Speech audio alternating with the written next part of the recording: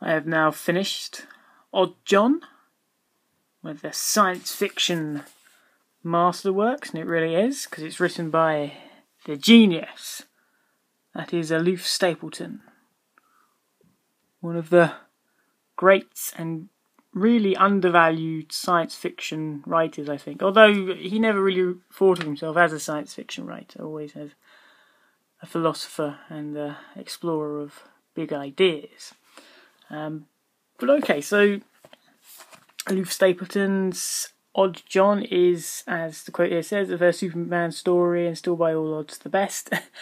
And it really is. I mean, what I should say is it is about a superhuman, or Homo superior, as Stapledon refers to them in the book, and it's less of a attack on the inferior qualities of the standard humans, us, and it's more of just a general exploration of what it would be like to be a human being with superior abilities and understandings, and the odd or peculiar attributes and qualities and insights and actions that come with that. I mean, there are bits in the book where you do get a sense that Stapledon is having a bit of a dig at the general ignorance that is the human race, and one does sympathise. But on the whole, it is more a story of just a Superman, a supernormal human being who is basically realises he is essentially the freak and is coming to terms with that.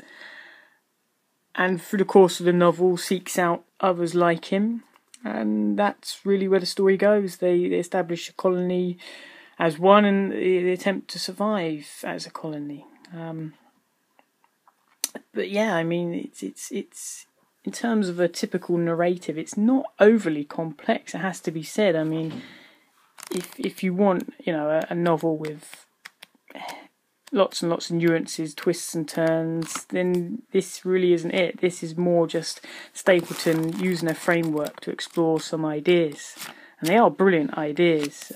But I think that adds to the odd quality of the book as a whole, the fact that it isn't your typical narrative with a clear-cut protagonist and antagonist, and indeed John is in many ways the protagonist and antagonist, if indeed you could argue he's also above and beyond that. I mean, there really is no... the story is John's, basically, his existence and his explorations of being a supernormal in a human civilization.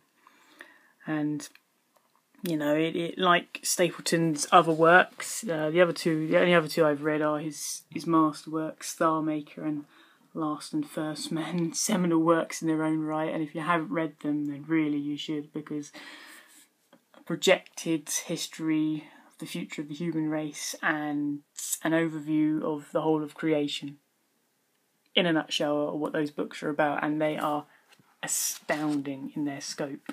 And I wasn't expecting as much from this one, and indeed, while its scope isn't as broad as Star Maker or Last and First Man, it on an individualistic basis, which is something that the book actually does directly address and discuss in relation to communism, in that Olaf Stapledon is saying in the book that John and the other superhumans have progressed beyond communism and have reached a new state of individualism. I think in terms of an individualistic exploration, it has vast ideas and explorations and pronouncements on and speculations on what it would be like to be a Superman, and you get the sense that this book is one part of a larger Stapledon universe. I mean, there are oblique references to his other works, and in particular, right at the end, the narrator notes that John has written an entire history of the cosmos, which, of course, Stapledon would